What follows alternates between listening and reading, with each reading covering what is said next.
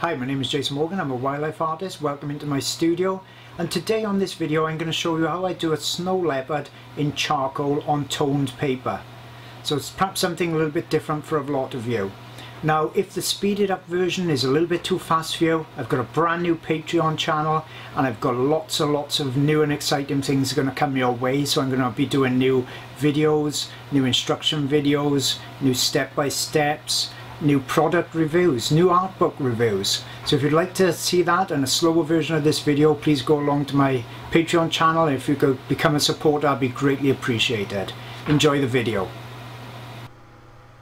For this demonstration I'm using Strathmore toned grey paper, charcoal pencils, some carbon pencils, a kneaded eraser or putty rubber, and that's it. So it's really basic. So let's start off with a sharp charcoal pencil. The drawing, as you can see, has already been transferred to the paper.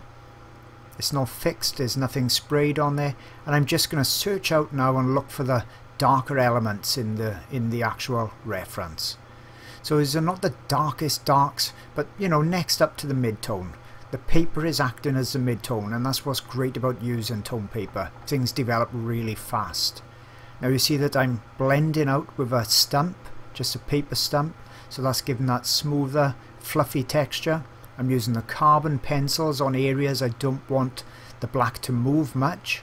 So around the eyes and on the spots in particular. Carbon doesn't blend as readily as charcoal. So if you've got an area you want to stay put, that's a real good thing to use carbon instead of charcoal.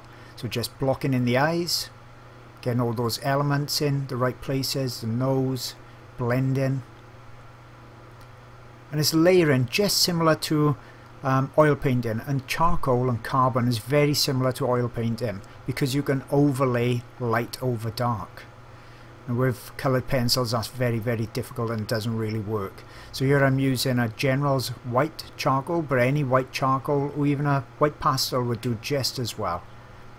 And you can see how by using the tone paper it really punches up that highlight now. And it's a very quick method to use with tone paper acting as the mid-tone.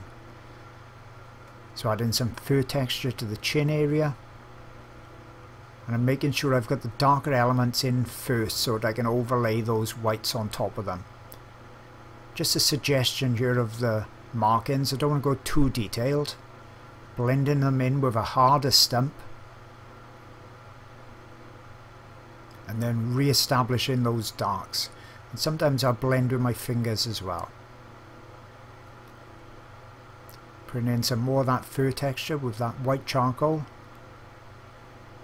Always making sure that that's going in the fur direction as well. Don't want any parallel lines and awkward looking lines on there. So building up the layers and continuing the process. Using a white charcoal block there and a black charcoal block to get that background in nice and dark, and look how much that makes the cat pop forward now. Blending it in with my finger and then overlaying on top of that black with charcoal white pencil again. Refining the edge, some edge lighting. And then obviously I've got to get a few whiskers in there as well just to finish it off and bring it to completion. Re-establishing and punching up some of those darks just to finish it off. Hope you've enjoyed that video, and if so, I've got lots more on my YouTube channel, and don't forget the only way not to miss out on any new videos is to click the subscribe button. On my website I've got full-length feature videos, I've got reference photo CDs and ebooks, and also the new Easy Trace line art tool. So hope to see you either on my YouTube or my website jasonmorgan.co.uk. See you all again real soon.